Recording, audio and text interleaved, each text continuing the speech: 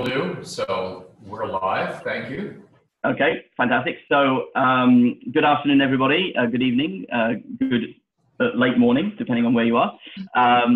My name is Anthony Upward. I'm one of the conveners of this group, and I wanted to start by just quickly doing an acknowledgement of our privilege.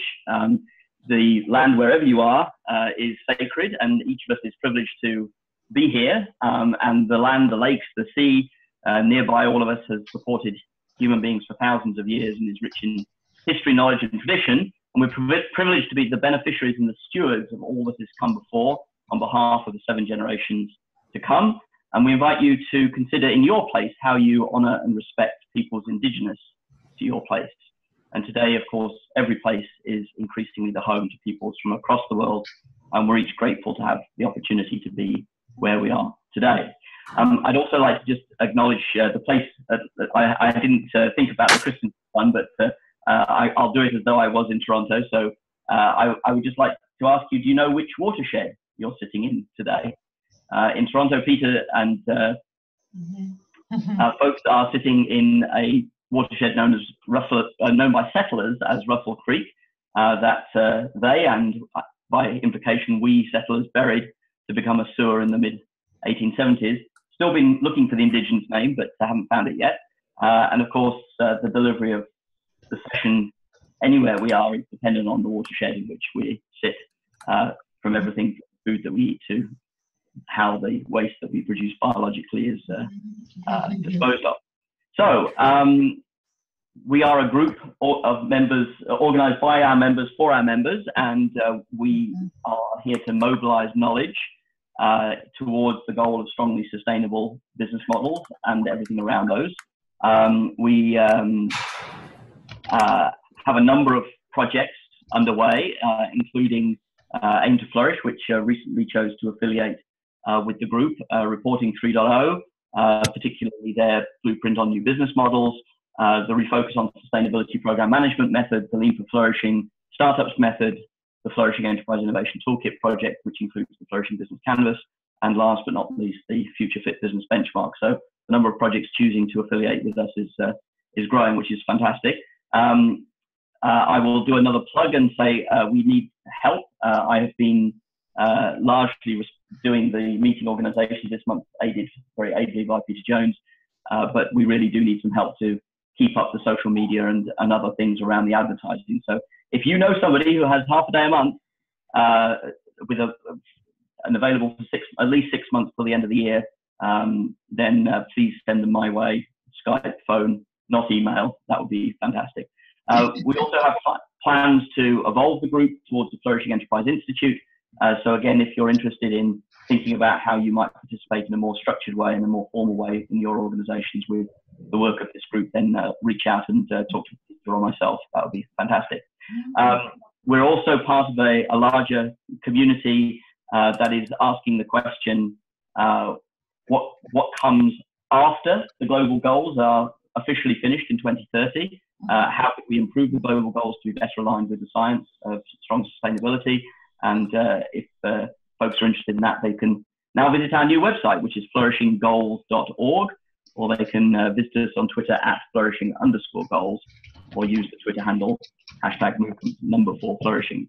So with all of that, I'm absolutely delighted this month to introduce a longtime friend of this group and now affiliated as a project to this group. Many members of our group are directly involved in the work that Claire has been doing over the last 3.5 years about. And with that said, I will hand it over to Claire to lead us through the next approximately hour and 20 minutes in whatever way Claire would like. Claire, over to you.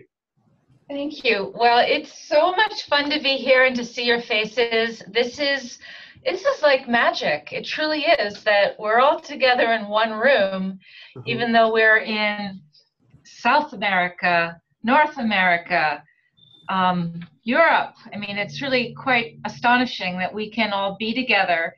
And I'm called to mind a quote by John Muir, the famous conservationist, who said in one of his journals that we all dwell together in a house of one room with a starry firmament for its roof. And I like to think about that whenever I feel kind of alone or afraid, and think, well, I'm actually living in a house that only has one room, and everyone is my family, and we're all together in this one house that happens to be shaped like a planet for right now.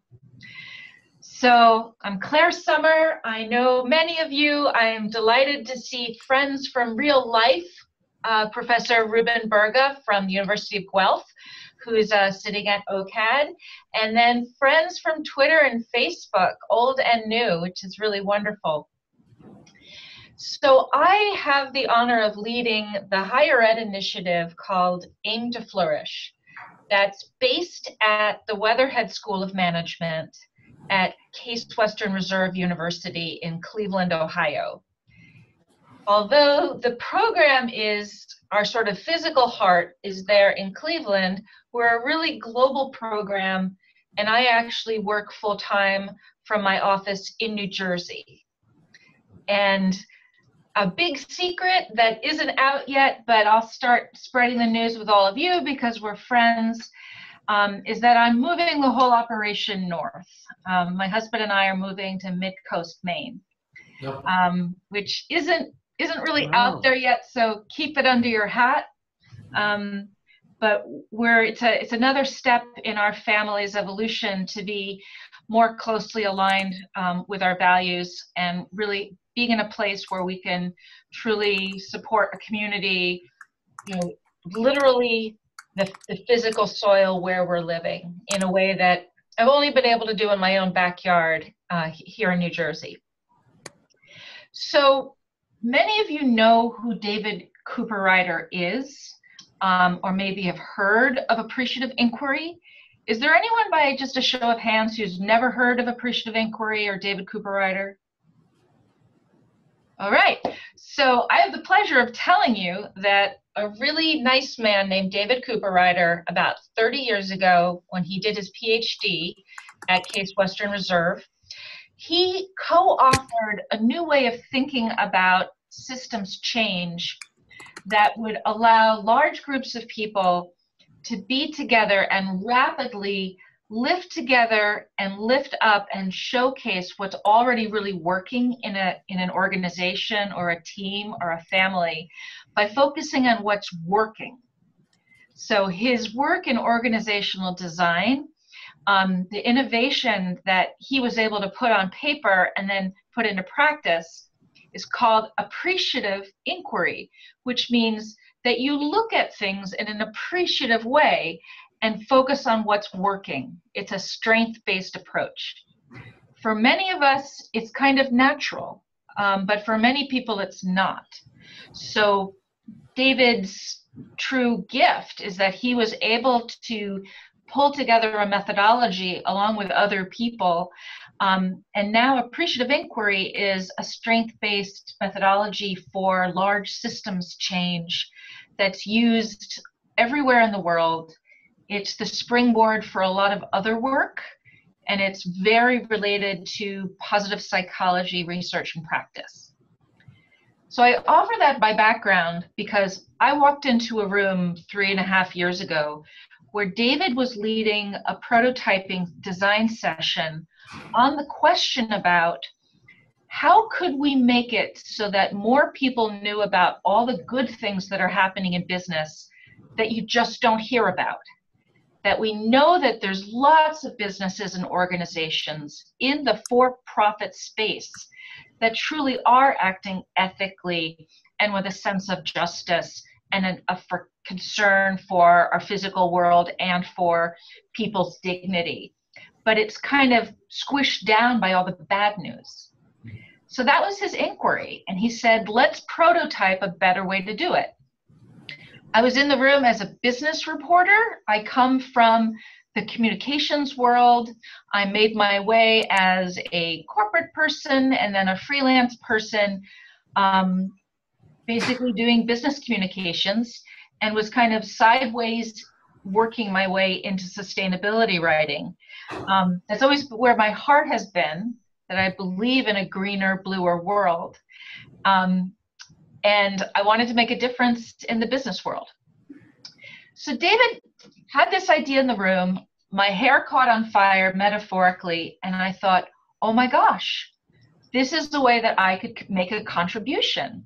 Rather than being a writer for sustainable brands or for green biz, where I could do only a handful of really good, positive stories a year, if I could be part of a bigger effort, I could truly help more change happen.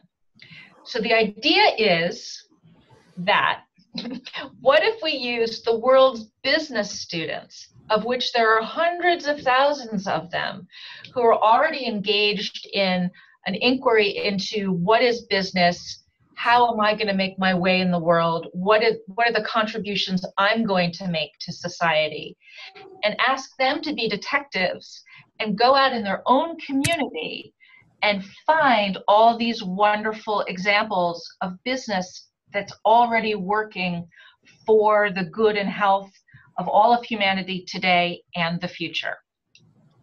Claire, Yeah. you're not sharing your slides. I don't know if that's intentional at this point. Okay, just check. Yeah. Thank you very much for asking. And so what happened is we invented a project that's housed at the Weatherhead School of Management. It's called Aim2Flourish.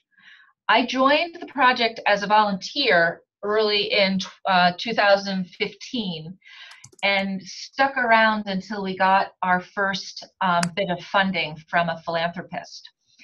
And our mission was, what if we created and invented a curriculum that we could offer to business school professors that would make it really easy for them to incorporate into their coursework an assignment that would let students be these detectives and go collect really positive stories of positive and profitable business innovation.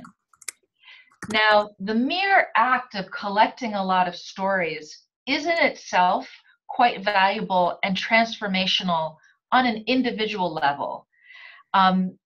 I would like to, at some point, actually turn the meeting over to Professor Ruben Berga, who's with us in OCAD today, just for him to share for maybe just 2 or 3 minutes about what the experience has been like for his students at the University of Guelph.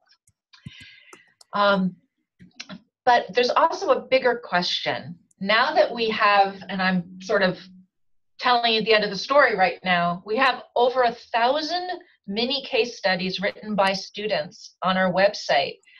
What's possible now with this body of work that is now growing? And that's actually an open question that I want to actually bring to all of you.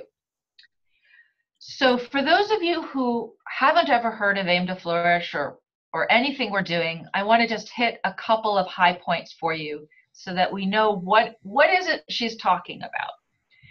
We are an assignment. We are the world's first higher ed curriculum that's centered on the UN Global Goals and businesses' role in achieving them. The reason that we latched onto that is that, frankly, I saw the UN Sustainable Development Goals coming down the pike, and the ratification process was pretty much wrapped up 6 months before they were formally adopted in September of 2015. So 2016. So we decided that this was going to be important enough to business that we wanted to embed it into our curriculum from the get-go. We are a story platform that I'll share with you in just a little bit. We're currently the world's largest, and I'd be happy to have someone knock that claim, off of my crown. But as near as I can tell, we're the biggest collection of news stories about positive business innovations that are all written by business students. And before I tell you, I'm telling you about the what right now, but the why is also kind of cool. Like, well, why would we do this? Like, what might be possible? David Cooperider's theory was, if we could fill the room, the metaphorical room, the space, the paradigm that we all sit in with positive stories about what's going right, we could actually shift the internal story that all of us swim in about business being bad and business being destructive. Now, all of you on this call have not only far surpassed that old paradigm, you are all leaders in creating the space for the new paradigm to flourish. But I talk to a lot of people for whom I really need to convince them that business isn't bad, that the old paradigm is alive and well, and it's not going to go out quiet. So we decided to just start working by making it possible for students to discover stories on their own about what's working, where there's wonderful innovation that can be lifted up. And it's very much been an iterative process. We're still very much 2.5 years in now, very much still in the initial inquiry about what does it look like when business people are leading and being part of organizations that contribute to wholeness and to dignity and to regeneration of our physical world and protection and preservation of our shared natural capital. I'm in support of all the work that each of you is doing, and I am by far the least educated person in this conversation. I just happen to be sitting in the chair and have a couple of talents and skills to make this curriculum available to professors so that we can all learn from each other. And with all of your feedback, I can help make it better. We do have an annual prize, which is really fun. We call them the Flourish Prizes. And we have one for each of the 17 Sustainable Development Goals. We actually announced them, goodness, I think it was just the end of last week. I'm trying to remember where I was. I've been traveling a lot. And finally, we are based at a business school in the United States, but we're a global program that is currently, Aim2Flourish is being taught in 60 classrooms right now across the world. This is just another slide to kind of put us in a sort of a framing for what we're doing and why. We believe that global goals leadership and competency is essential to help us all move in the right direction. And I'd also like to state for the record that I am one of those people who feels that the UN Sustainable Development Goals are insufficient and probably existentially flawed on the face of it, by the fact that they focus on what we don't want instead of what we do want. And I'm still a huge booster for them because they're the best thing we've got.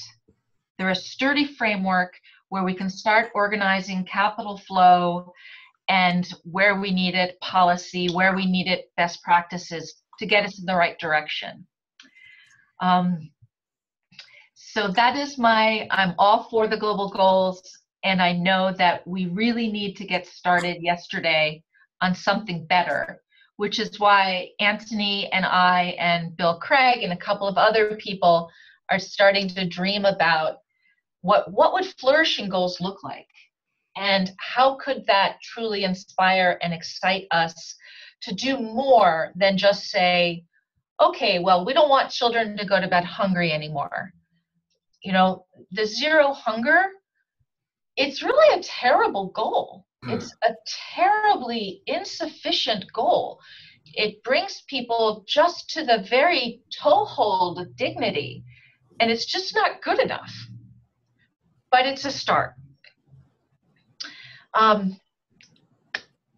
We really straddle at Aim2Flourish who we're serving. That people like Ruben in the room, he's our customer. Ruben is the person who we think about every day and say, if we were going to give professors a curriculum and resources, what would make it easy for them? And we're also truly in the business of serving business leaders by helping connect them to students, the best and the brightest everywhere, who are coming to their offices, sitting down and asking them really good questions. And the beating heart, the thing that will never, ever stop, no matter what Aim2Flourish becomes, is that at the heart of our assignment, there's an intergenerational interview between a student and a business leader. And by asking positive questions using appreciative inquiry, it creates the conditions, a moment where really breakthrough things can happen, where students completely change their mind about how they feel about business. And it happens because they're sitting down and having a conversation with a leader in their community who's already doing it.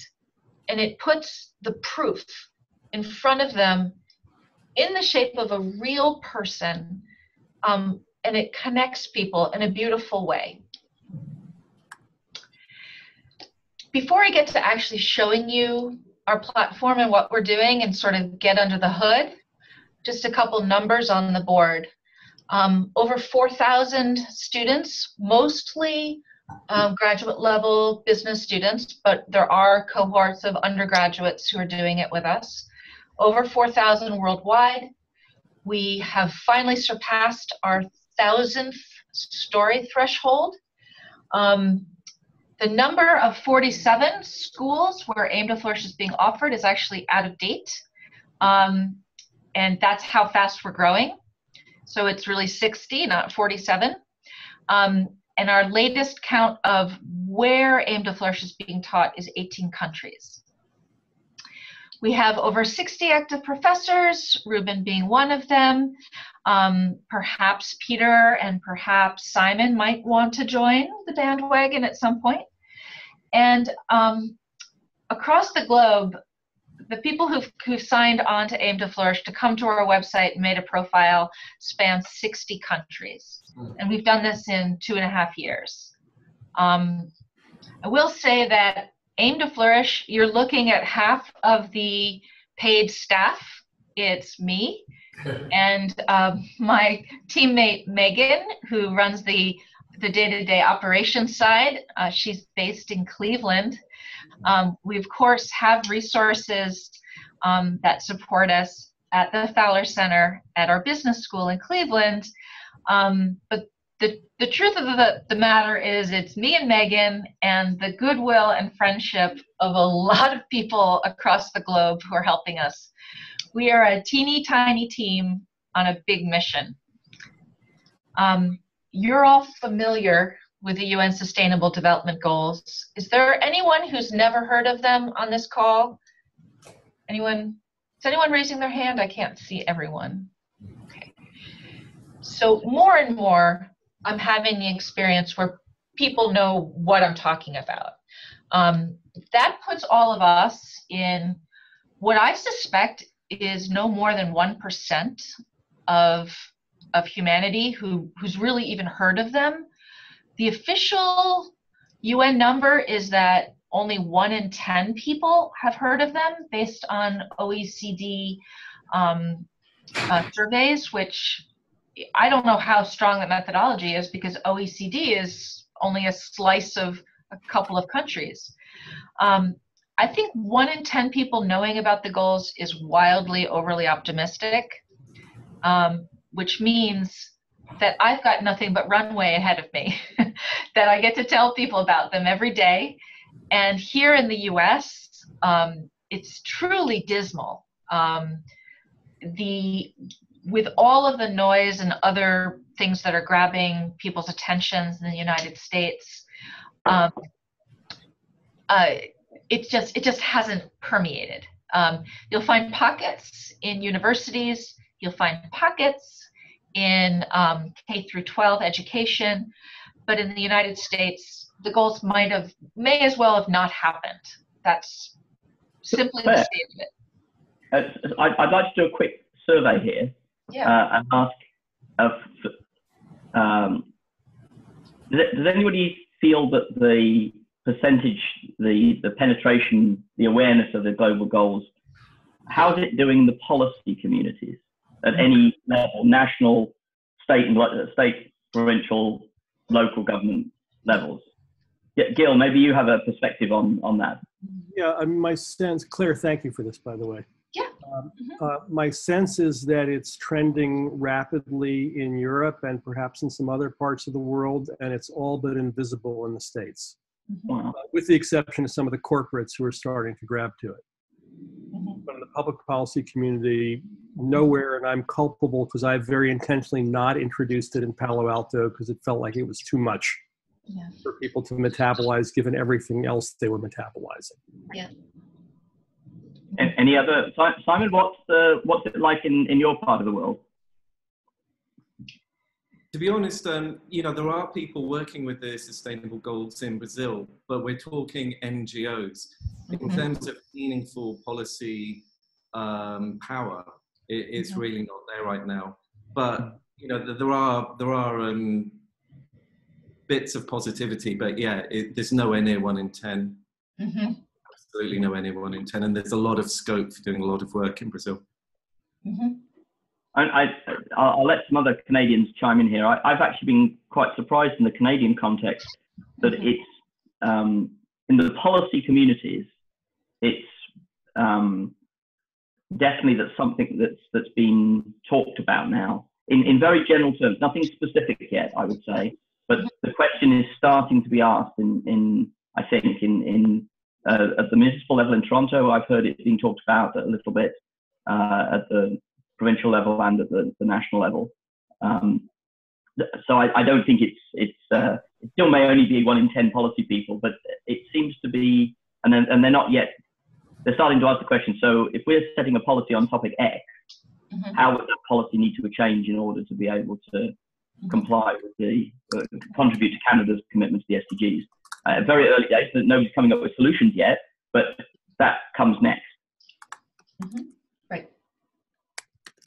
And here in Norway, it's I presented some of these ideas last week, and everybody was nodding their heads.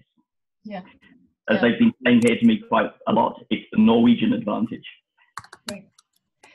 So I could go out and stand on my street corner all day and yell at people about the SDGs. It won't make a dent here, where I am in the East Coast of the United States. So the commitment I've made is that I feel I can make a difference in supporting higher education, business and management education. To say, if I can be part of a vision where every single 100% of students who are pursuing a business degree graduate from their program, wherever that is, knowing what the global goals are, and that they, in their roles as professionals, have a responsibility to help achieve them in their work. Not only as citizens, as human beings, that we all have a moral requirement, I feel, to be working for the betterment of the other living beings on our planet, but that specifically that you don't get to leave your morals and values at the door when you sit down at your desk, that you should be just inspired in the work you're doing for 10 hours a day as you do in your family life, in your community life, in your faith life.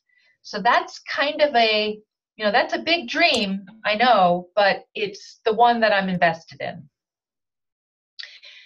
If people won't be persuaded by the moral argument, which I think is truly where I want to be, I want to be in the business of setting up conversations for people where they have a shift in their own mindset and feel in their heart a courage to be part of whatever their job is, whatever they're making or doing or selling or buying or trading, that it can be done in a way that is profitable, which is really important. We all need to pay our rent, but it also can be positive.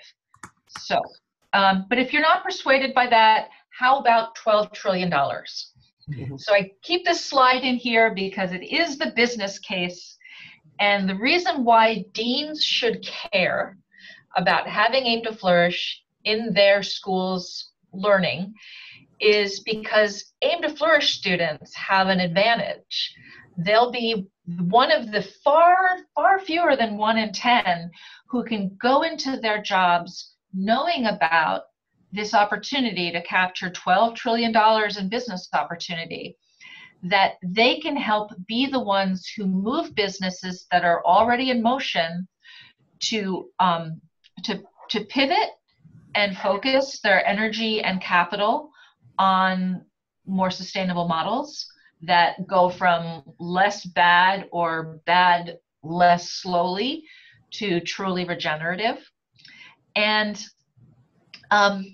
there's just a ton of opportunity because all the legacy businesses out there, you know, this particular survey, which I think is, I don't have my little footnote on the bottom of the slide. I'll get it to all of you. The ones who were surveyed said, oh, it's a great idea. It's really relevant, but only a third of them are doing anything about it.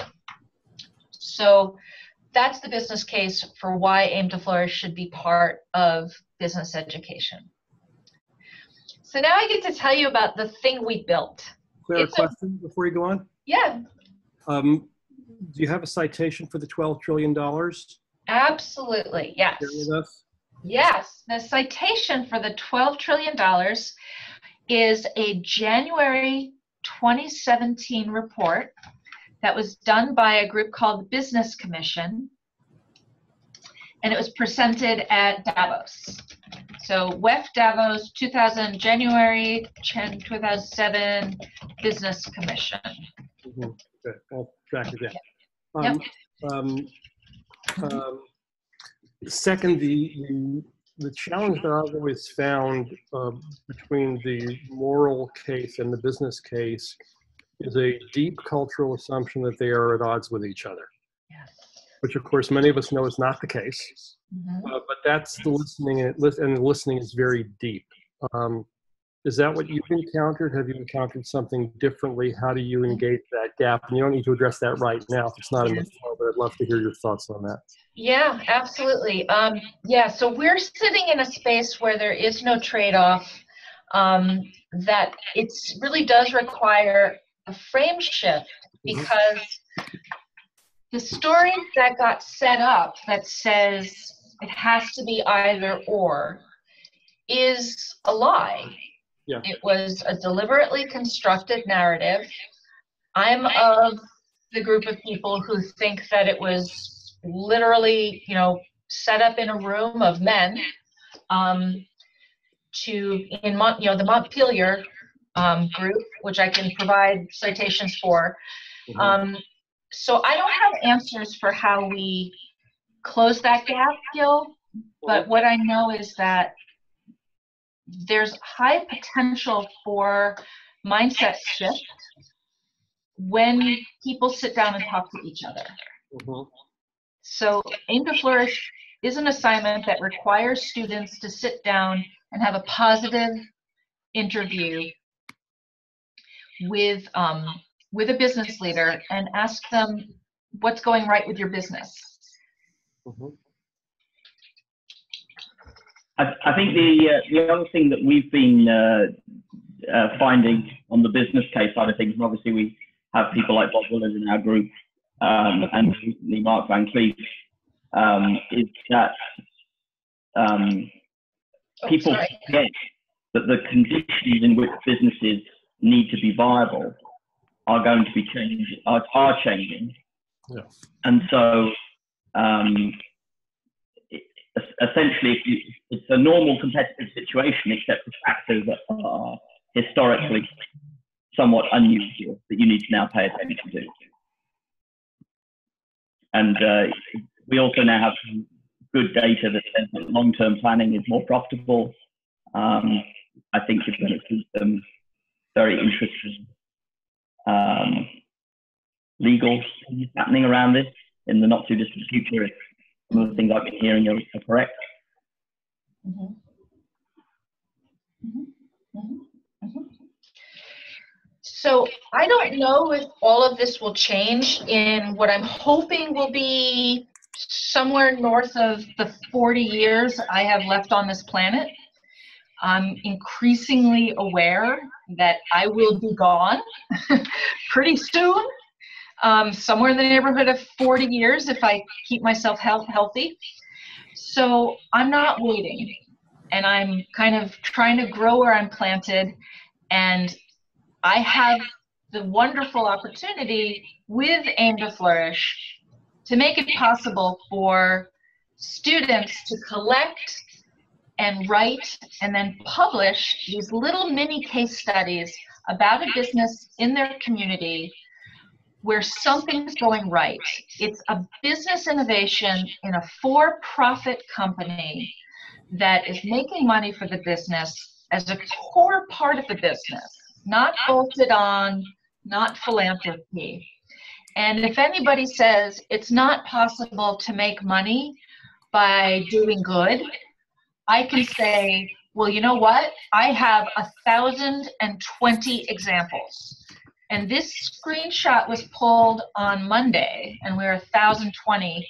And I literally haven't checked to see how many more stories we've added. I would love the opportunity to walk anybody who wants to through the website at any time, but the easiest thing for you to do is just go to aim2flourish.com, and everything that you would want to know about the program is all here. Under resources, we have all the resources made available to professors, which is classroom materials, PowerPoints, videos, links to global goals resources, links to curriculum, syllabi that other professors are using. And we have a professor community, a professor Facebook group.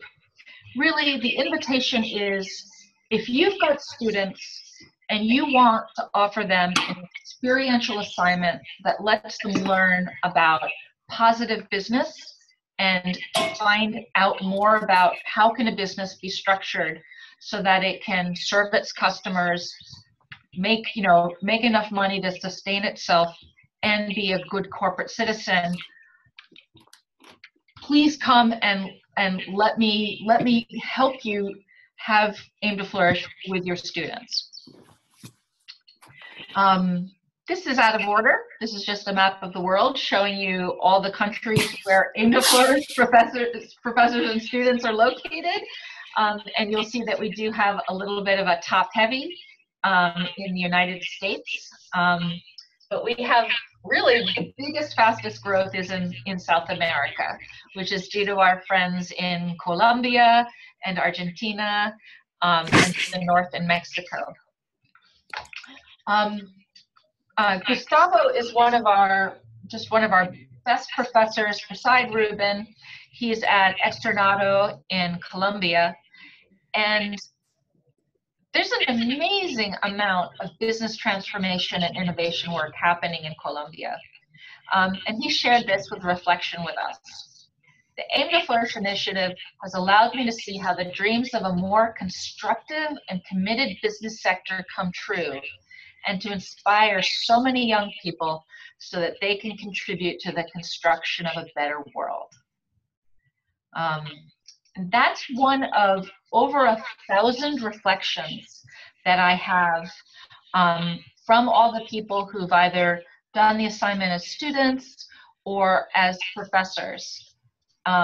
We don't yet have any really good data from our business leaders who are interviewed as part of the assignment. We're going to be adding that. But that's the data we have, that there's at least one really meaty doctoral thesis in it. I actually have some colleagues in Sweden who are starting to work on a paper for us for Harvard Business Review. And then this is, I think, the last slide. Every year, we take all the stories that were published. Last year, it was 504 stories. And we we sort of winnow them down and say, which stories are the best examples of what's going right, of positive and profitable business innovations? And what if we selected one for each of the global goals? So this year's winners were just announced, and this little photo collage just has some of the photos from them. And I just want to tell you about the top left and the bottom right. Top left is a person who works for Greyston Bakery, which is located in Yonkers, New York. They're the people who make the brownies that go in Ben & Jerry's ice cream, which Ben & Jerry's is owned by Unilever, which is one of the world's largest consumer products company in the whole world. Greyston Bakery bakes brownies to hire people. They don't hire people to bake brownies. They have a very fantastic business innovation called open hiring, which is you put your name on the list, and the next time there's an opening for a job and your name comes up, you're hired. The innovation is they got rid of HR, they got rid of job applications, they got rid of all the barriers to entry that prevent people, especially those who are formerly incarcerated people, the barriers that prevent people from being able to get a job. They just said, we'll take you, show up, we'll train you, we'll put you on the line. Our job here is we bake brownies, so that's the job that we're offering you, and it works. They churn out 50,000 pounds of brownies a day. And they're our 2018 Flourish Prize winner for Global Goal 17, which is partnerships for the goals. Because as you learn about their story, they're integrating what each person needs with what the community needs, with what the business needs, with what their larger stakeholders need in their supply chain in a way that is truly inspiring. And bottom right, it's an innovation by a Dutch company. And I'm not going to pronounce it correctly, forgive me, but the product is called Life Straw. It's those blue straws that the children are holding. You can stick that straw into really, really, really unsanitary water, and as you pull up through the straw, you're able to drink clean, safe water. It's a portable water filter that is easy for people to use, easy for people to carry around. And we all know goal 3, good health, and also goal 6, clean water and sanitation. For children under the age of 5, death from diarrheal diseases is absolutely a human tragedy. So this year we're honoring the manufacturers of Life Straw for Global Goal 6, clean water and sanitation. So now what happens with all these stories? Like, who cares? We've done a great job of providing a curriculum for professors to use with their students. Students love it because they get out of the classroom, they get to meet a business leader, they have a really easy way to get in front of a wonderful business leader by saying, hey, I'm doing a class assignment and I want to ask you about what's going right at your company. The business leaders love it because they get to meet the brightest and boldest. But now we're really up to so what? This is definitely the last slide. We're now in the inquiry of, well, what do we do now with over 1,000 stories? What's our strategy to amplify these stories in media and use them for research? What are the partnerships that we could be building? How does this play out in students' lives outside the classroom? And especially, we remain a core focus on how do we continue to support student learning in the classroom? Sort of in closing for the formal presentation, I've shared a lot of detail. I've gone from kind of methodology and frameworks and paradigms. The global goals are a deep ocean of subject matter that we could, spend years talking about. At the end of this, what we're concerned about with Aim2Flourish is how can we support the world of for-profit enterprise so that it is good, so that it provides for dignity and decency everywhere, for uplifting human souls and capacity. And the way we're doing it is using appreciative inquiry to help students have a great conversation with someone who, after they write the story and it's published on our website, aim2flourish.com, student may use it on their LinkedIn. That's kind of the least that happens. Sometimes we have students who've gotten jobs as a result of their Aim2Flourish assignment, and also internships, even a board seat, because we know that employers are looking for talent, people who can think, people who have heart, people who are committed to purpose, and that's also the kind of jobs people want. So shifting gears, David Cooperider started us on this journey, but then he went on sabbatical and he went on to do some other research projects. But 2 months ago, he came back to lead the Fowler Center, where I work full-time. And David's back, and as a true visionary, he's never content to let things kind of just be. So he's actually charged me to say, how could Aim2Flourish lift up a city or a region? And we're starting with Cleveland. Next year, 2019, will be the 50th anniversary of the Cuyahoga River in Ohio catching on fire. It was a national disgrace, an environmental disaster. And it's still really dirty. It's no longer flammable. But on that 50th anniversary, we're going to be announcing kind of the next set of goals for what could Cleveland be when it's a green city on a blue lake? Because it is actually a formerly major industrial city on a Great Lake.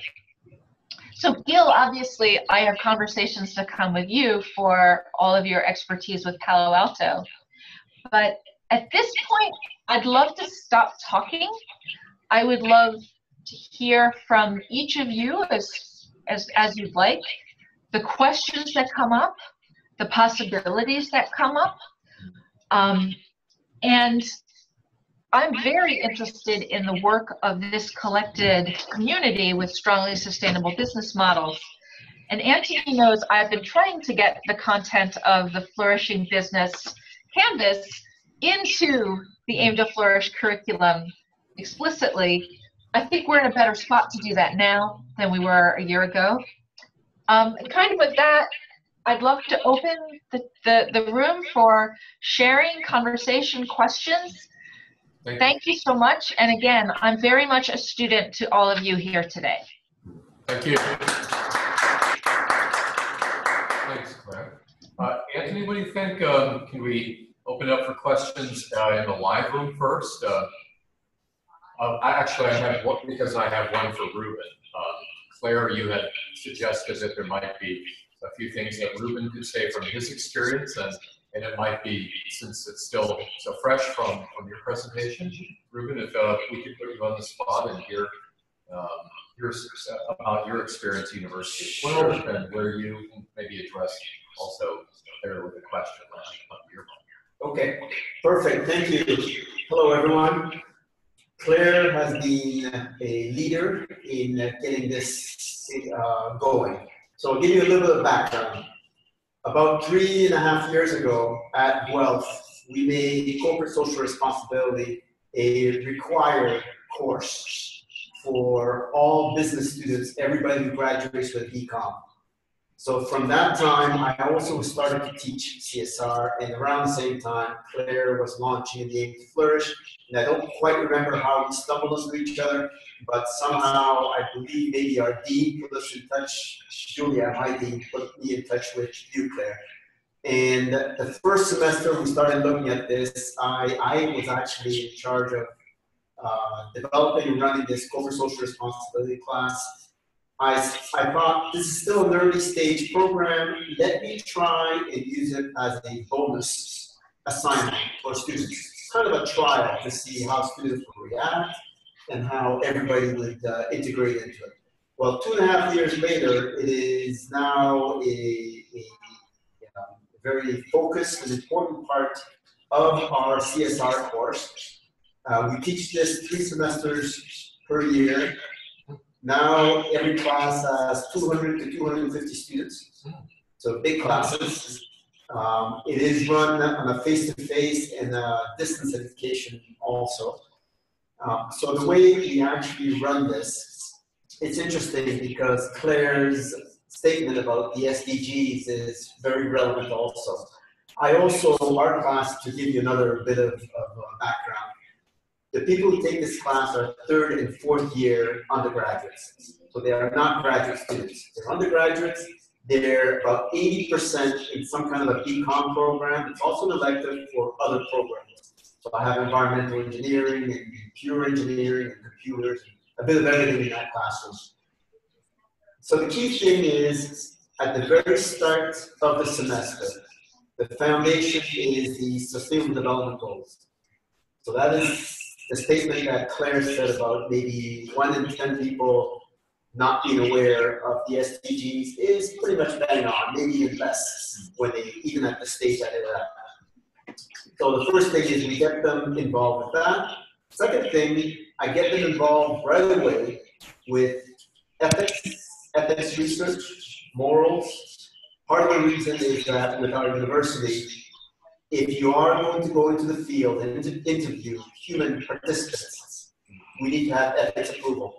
So I have a blanket ethics approval for my course, and I end up being the ethics officer for the group of people that I have. It's almost a mini organization.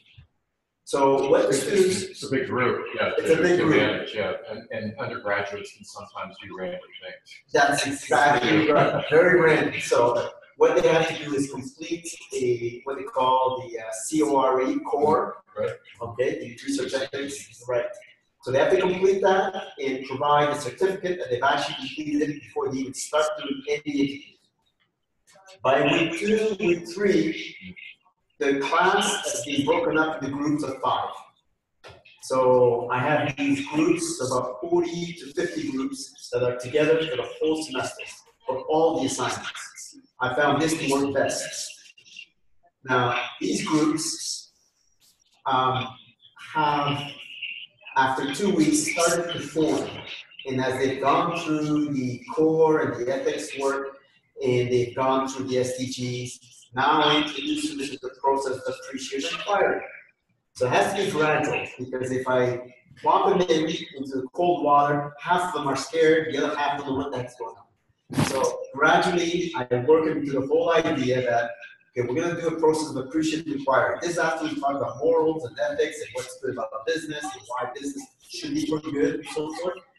Now, I spent about a class talking about appreciative inquiry in session. Everybody talks to each other. And as they talk to each other, we get them to do an actual appreciative inquiry exercise with each other. This is actually found in the resources section of the Aim2Flourish. So there's a way to do that. I'm having tofu wraps. Then, Mute you guys. Somebody out there might mute. Who's Sorry for smashing the thing. okay. Sorry, So- I'm sorry. Did you break it? So now, at this point in time, they are given a task. So I give them the assignment. It's like The this. assignment is actually worth about 25% of their grade. I'm sorry, I'll buy you. Gil, I think you, Your mic. yeah, if you could, we can hear something in the background. And you're the only person not on mute, I believe, who's not talking. All right? on Dean? Peter, you could mute Gil from your side as well. Oh, okay. Yeah, and I think Ondine as well. Oh, she's muted. All right, great. All right, Thanks. so this is just a build-up. At this point in time, we get to the point where I give you the assignment. The assignment is worth 25%, which is made up of 15% for the actual assignment and 10% for reflection on the assignment. So the reflection is an individual part, so everybody has to reflect at the end of the assignment. The 15% is a group mark. So what they do, they're given the task of going to your local community. The word is local, wherever local is from.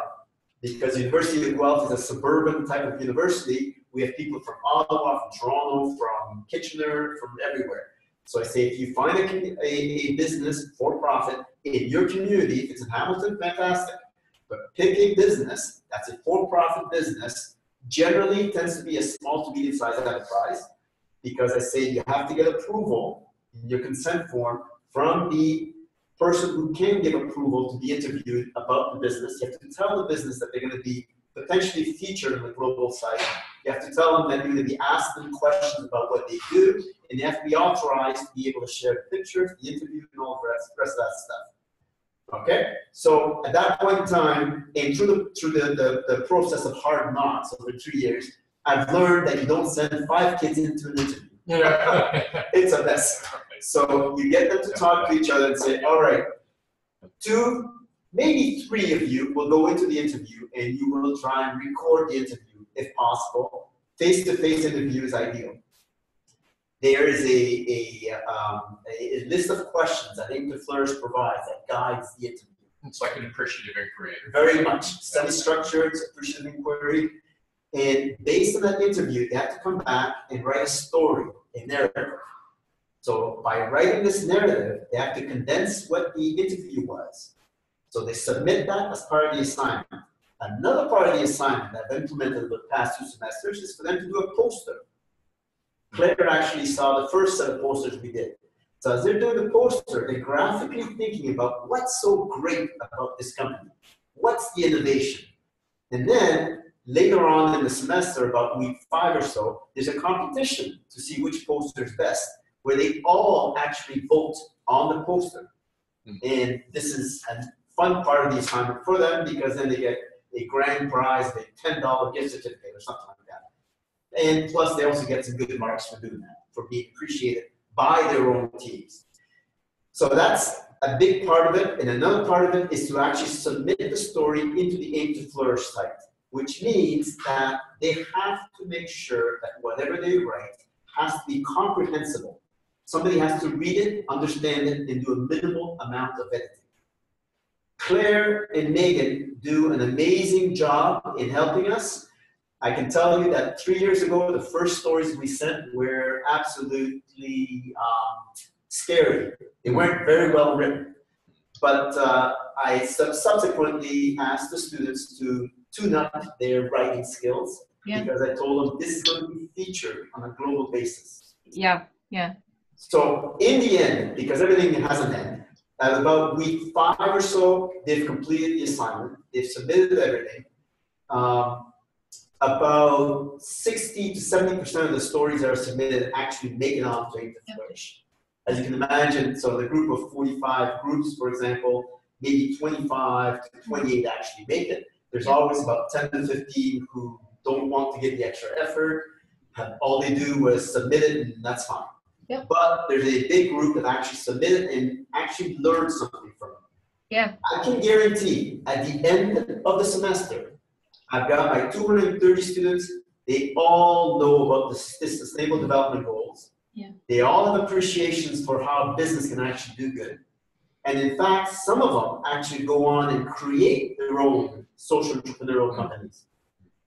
In other cases, some of the businesses who actually end up being interviewed twice come and tell us that they actually have learned from the first interview, and they were asking themselves, so why are we doing this? And adjusted their businesses accordingly. Yeah. So if there's a benefit to the students, benefit to the businesses, and to the teachers, a bit of a logistical sleight of hand that you have to do, but the benefit is they actually learn from the real world. Yeah. You can see that from the reflections that they actually write. because there's 200 reflections that come in, and most of them actually have positive things to say about it. And Ruben is pretty much, he's like the best case, the best servant to this work in terms of he's really made it come alive with his students. He's made it a major part of his teaching and learning. And what's really neat is that the experience goes from the kind of in-depth work that Ruben's students are doing. It can also be done in a much lighter fashion. Because sometimes professors, they have a more compressed time scale. With graduate level students, we tend to not do as much of the step-by-step. We do dunk them in the cold water a little bit more. But Ruben has just given us so much, and your support and your reflections and your constructive criticism has made it better for thousands of students around the world. I have a question now. Okay. My question. So my question to you, Claire, is now that we have these 1,000 stories, and it's the same question I think that you were asking. Yeah. How do we leverage Right. those 1,000 stories? Yeah. A little more. How do we do that? So a simple answer to it is that it now becomes a rich collection and resource, just as using as examples, and that can be sorted regionally, can be sorted by industry, just for professors and educators to use as, it is possible for business to be positive and profitable, and let's go over a couple of neat examples that happen to have been written by mostly young people. When we say students, they're tending to be mostly people under the age of 30, which is also really attractive. But that is an open question, Ruben, that I have brought to David Cooperider, and he really wants a book series. So as soon as I figure out how to stop sleeping, we're going to have an Aim2Flourish book series. I want to touch on some of the other, and thank you, Ruben. Thank you for talking through how you use it in your class. I want to scroll up to, there's a wonderful question from Douglas, and you're asking if we've encountered organizations that have woven into their core DNA the imperative to engage in customer-client in education. The answer to that is, I've run into it in my own work, but we aren't currently putting a lens or a focus on the actual organizations and learning about what we're learning from them. We're just because we're young and we're tiny, we've really been focused on the student experience. I saw that Simon answered down thread that in his customer experiences with Soul, he gets into that. So if Simon hasn't done one of these already, and I suspect he has, I'd love a whole monthly meeting just on that work. Anthony asked a really big challenge. We've now done the Flourish Prizes judging twice. He asked for a challenge that the judges had and the jurors. We made our lives a lot easier. We learned from the experience last year. And the biggest challenge this year, it was really quite smooth, but we've set up a pretty good set of criteria and guide rails for the jurors, and we've also winnowed it down to semifinalists. So the answer to your very good question, Anthony, is we tried to make it as simple as possible, and it went pretty smoothly this year. So that's not, maybe, I wish I had a more interesting answer. Simon asks a great question, and I think that's incredibly rich for discussion. How can the Flourishing Business Canvas help people better understand the systemic relationships between the goals? We all know that, having the goals, in bricks that are separate from each other, that's a design flaw, because the very, very smart people who invented the brick layout with the boxes. They did a marvelous job, but the one thing that's not visually represented is how they're truly interdependent. With the Aim2Flourish assignment, we let the students discover this on their own by allowing them the discovery of telling us what goals this business innovation is helping achieve. And the students say, well, I have to pick 5 boxes because it's not just a story about clean water. It's not just a story about reducing inequalities between people. It's kind of a whole bunch of things. So, and to your question, the second question about how can businesses reflect on and learn about the SDGs in the context of their own business, we are very much at the beginning of that inquiry. What do the goals really mean for businesses? We don't have an answer to it yet. We know that the goals need to be real and relevant for businesses, but from the perspective of Aim2Flourish, we are still very much at the step of helping businesses start to encounter the goals, to start to contemplate them and start inquiry. And I will say that, as to Gil's earlier point, that NGOs are I think it was you, Simon, who said that the NGO space is where more of the action is. The big corporates are starting to grapple. I'm actually getting on a plane in the morning and going to Minneapolis to meet with the Medtronic leadership team. They are a giant medical device and technology company. They make implantable pacemakers, pacemakers and valves and bits and bots, and they serve people living with diabetes with technology. The Medtronic leadership team has asked my team to be engaged with them around the SDGs. So the answer is there's fruitful work to be done. We're just not there yet. I just wanted to comment really briefly because Maria and myself, we have run courses where we do both the Sustainable Development Goals and the Flourishing Canvas together. And it's in Brazil, in the UK, and in Greece as well. And what we find is that the Flourishing Canvas, we use it almost as a dialogue tool. And it then really helps people reflect on the interconnections between the goals. And this is why it was interesting to hear that you're kind of still at that point where you're looking at how you could possibly bring the canvas in the curriculum. It has been, really interesting there because also, you've got the natural step and you've got future fit goals. Great. But they're kind of diagrams if you look at their material. And with the canvas, it really helps to generate stories. And also, thank you very much for this presentation, because the other thing is your students are currently going out and hearing about positive stories. But then I'm also thinking, what if they went out and had dialogues with people who are maybe looking to understand the Sustainable Development Goals?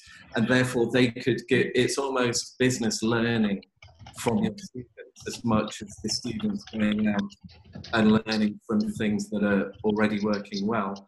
And obviously, we don't live in a black and white world. There are companies that are doing great stuff, but other parts of the organization maybe not doing great stuff. So this is why, Maria and I, we work a lot with dialogue, and we actually often help large organizations learn from what's working well in one bit of the organization to help put that into another part, into another group, another company. But yeah, no, thanks. I've been really enjoying this talk.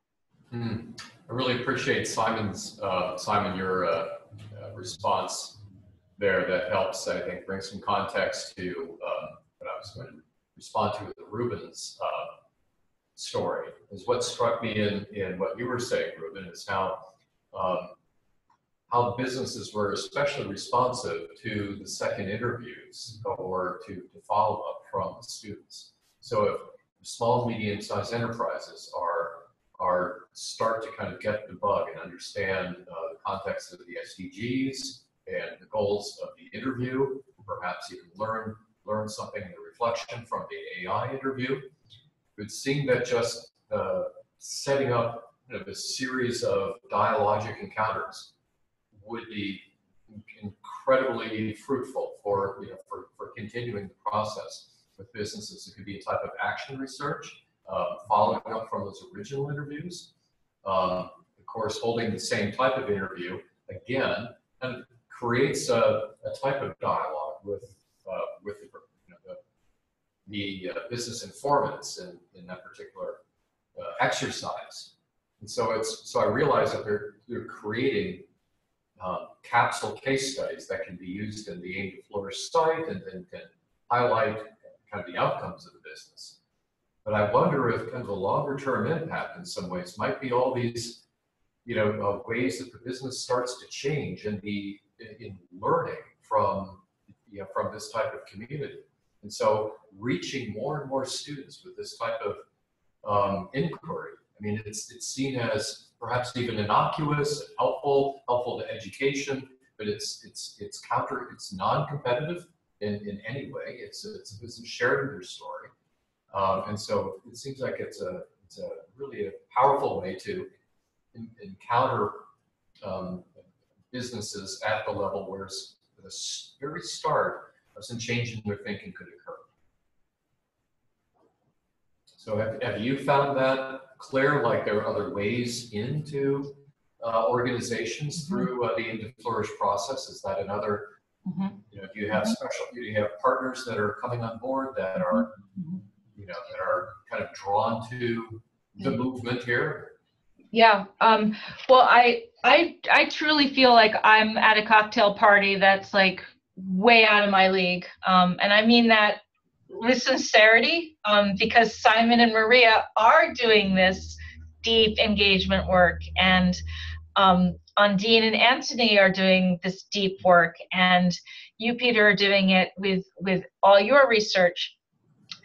The answer is yes, we should have better, stronger pathways between the kind of doorway, the beginning of a conversation that we start, and then the what happens next.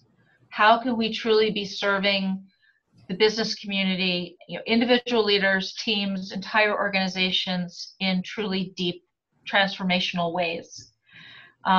Some of that could look like maybe we should have a partnership that's more formalized with, just as an example, with the consulting work that Gil does, or the work that Maria and Simon do. I don't want to leave anybody out.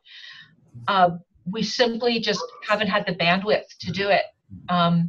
So I'll be very appreciative for all of you to just keep these ideas coming, because as I'm able to put them in a shape that I can make a proposal and say, what if we started small and started doing this now? We have obvious alliance and aligned efforts with the Strongly Sustainable Business Model Group and all the work that's happening. Simon's just making a wonderful comment about working with young leaders and the Flourishing Business Canvas. And this is just so exciting. I wish that we all could work together every day. Yeah, we're just, like I said, I represent 50% of the staff power. But now that David is back at the center full time as of February 1st, he is kind of he's a guy that attracts major funding, which is really good if you work at a university. So I'm really hopeful that we'll have capacity. So that's my best answer today, is I love all these ideas, and we need to figure out how might we start? What's the smallest first step we could take?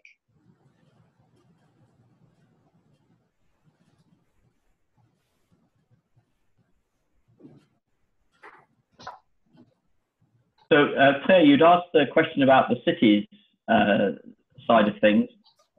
So I did, I had this observation about the Business Alliance for Local Living Economies, and I just took a quick look, and there's several people in fellows of Bali who are in Cleveland itself. I've certainly heard the Cleveland Foundation talk about a lot of the amazing things that have been going on to try and connect the university and medical hub, I think it's called the Cleveland Circle, to the things that are immediately around the Cleveland Circle in business terms, where there's a lot of challenges economically. Perhaps this is a good starting point. And it's worth mentioning, Peter, in his some of his work, has taken the Flourishing Business Canvas and taken it up a scale to ask, how would you design a flourishing city? And so we actually do have a design. Peter, how would you describe the status of that these days? I think it's in testing. Is that a fair way of describing it? It would be a fair characterization. You know, we started with the idea of flourishing cities with out of the urban ecologies conferences that are being hosted here at OCAD. In fact, if anyone's interested in this year's urban ecologies and essentially flourishing cities conference, which is an international conference, it's so I think it's urban ecologies. If you look that up at OCAD, the date would be, I believe it's in October, and they're accepting proposals for all types of sessions. So it's not a traditional just research conference, but there will be dialogues, different conversation approaches, poster presentations, panels.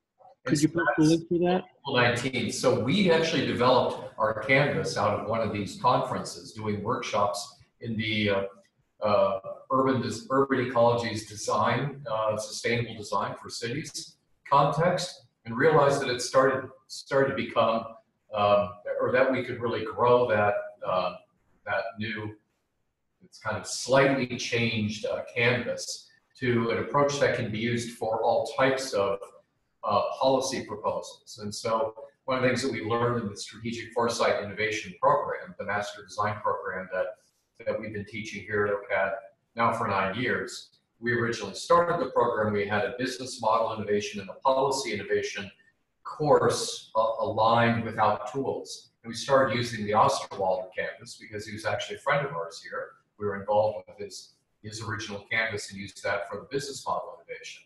We've had to kind of shoehorn things into the business model canvas on the policy side. So we're developing now a really more of a full policy context flourishing social policies canvas that we're also using in climate change action planning and getting into use around Toronto and other Canadian contexts.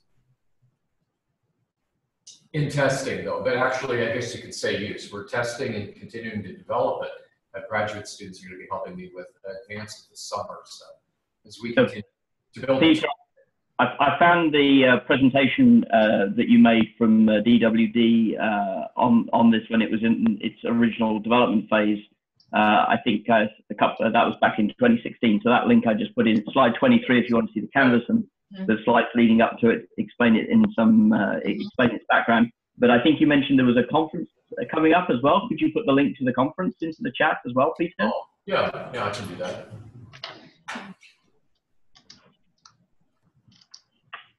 Thanks. So we're just coming up to the hour.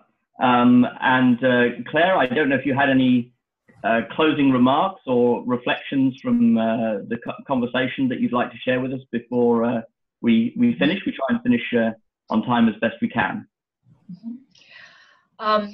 Well, just to share my appreciation for how wonderful it is to be part of this community, for the opportunity to learn from all of you.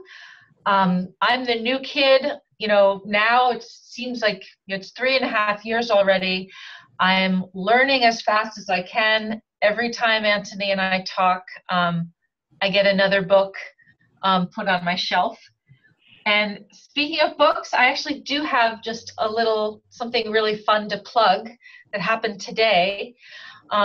many of you know the work of Raj Sisodia with conscious capitalism, which is a big movement that's got a good bit of wake. It's not as far along or progressive or integrated as some of the work we're talking about here, but it's an important community. And Raj's new book came out today. It's called The Conscious Capitalism Field Book. And there's an essay in it by one of our benefactors, Chuck Fowler. And it heavily features Aim2Flourish because I'm the one that wrote it. So if you happen to check out that book out today, Chuck's essays in it, I'm just thrilled that, once again, that we're getting to contribute to a bigger global conversation. There's plenty of challenge to go around for all of us.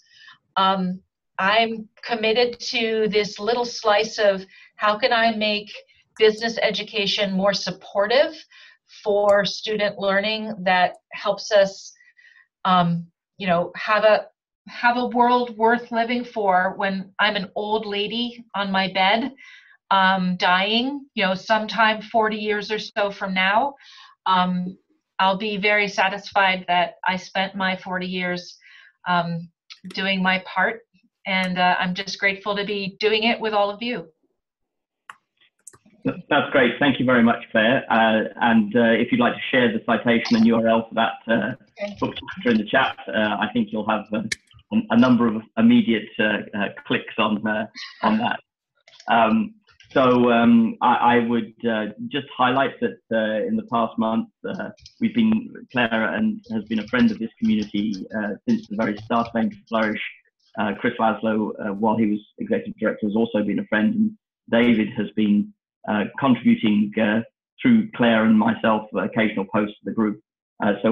Claire, please thank David for his support, and please pass on our warm wishes and good luck. And we really hope that he's able to come and present to us his latest thinking on flourishing, which, as he says in his article from last year, is the largest. Flourishing is the largest organizational design opportunity that we have in front of us in the 21st century. I think it would be fantastic if David came and joined up some dots for us. I'm as I said to Claire as we were just convening, that when these days we're booking quite a long number of months into advance, but if David wants to come and talk to us, I think everybody will be happy to relinquish their spot. I also wanted to mention that Doug is working with me to see if we can get Kate Rayworth, the author of Donut Economics, to talk. She is well connected to Reporting 3.0, and we chatted briefly after her fantastic talk that she gave in Copenhagen about a year ago now, and really hoping that we can make that happen soon. Next month we have two student presenters, one from both of them students connected with our member Professor Nancy Boken, who's now at Lund University in Sweden, but at the time that these two students were working with her, they were at Cambridge, focused in combination on benefit corporations in the British context and on circular economy, I believe, in the Canadian context. So we'll have two presenters next month. The month after that, we have a very early member of the group, Dr.